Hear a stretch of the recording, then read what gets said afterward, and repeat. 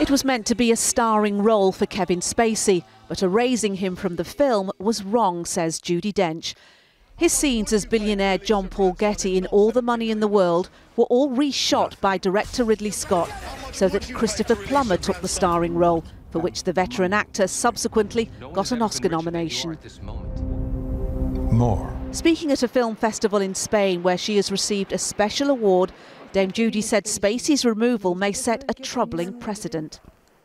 I can't approve in any way of the fact, whatever he has done, that you then start to cut him out of films.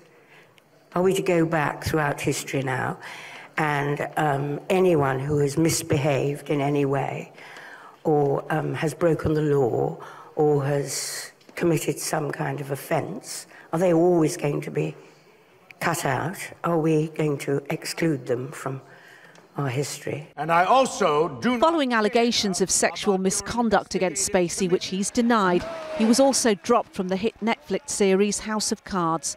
Speaking on tonight's Peston show, the actress Rose McGowan, one of the first to publicly accuse Harvey Weinstein, says Judi Dench's support for Spacey was worrying. And there's something about these older women, and a lot of them have come out, not all of them, but quite a few, and said things like Dame Judi Dench has said.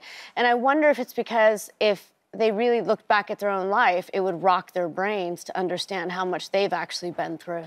Describing Spacey as a good friend, Judi Dench says he was a comfort to her when they worked together on this film shortly after her husband's death.